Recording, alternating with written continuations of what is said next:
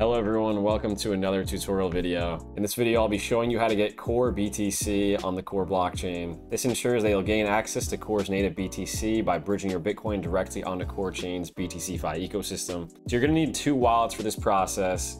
That's the Metamask wallet and a Unisat wallet. And inside the Metamask wallet, you're gonna need the Core Chain network added. If you don't have the Core Chain network, I have a video about that. It'll appear in the top right of the screen right now, so go watch that if you need to add that to your Metamask. And the other thing you'll need is Bitcoin inside of your Unisat wallet. But once you have those two things, let's get right into it. You're gonna come to bridge.coredao.org. It'll be linked in the description below. Then you're gonna need to connect your Metamask wallet in the top right. Then you're gonna scroll down to mint Core BTC and click on that. You'll then click connect wallet down here, and this is where you'll connect your Unisat wallet. A screen will pop up on Unisat and you'll have to click connect. All right, once those are connected, you're gonna input the amount of Bitcoin that you wanna transfer over to Core BTC. All right, so once you put in the amount here that you wanna send over, you're gonna come down to receiving address on Core Chain. From there, you're gonna go to your MetaMask wallet and copy the address to your clipboard and paste it right into here. You're then gonna click add Core BTC to your wallet.